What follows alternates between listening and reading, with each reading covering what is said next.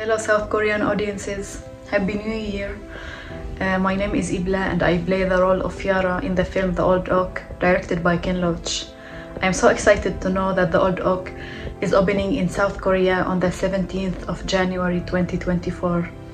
Working in this film with Ken and with everyone was a really amazing experience that made my life much more meaningful. I think that the film has a very important message that is also very relevant to what's happening right now in the world. So please make sure to go and find the nearest cinema to watch The Old Oak. I would like also to say a line from the script that says, if you eat together, you stick together. So please remember that while you watch the film. Anyway, I hope you enjoy the film and I hope that the film will inspire change for the better.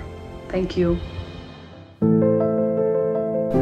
How come they're getting all that stuff? I've lost everything. I've left a war zone. This has become a dumping ground, lads.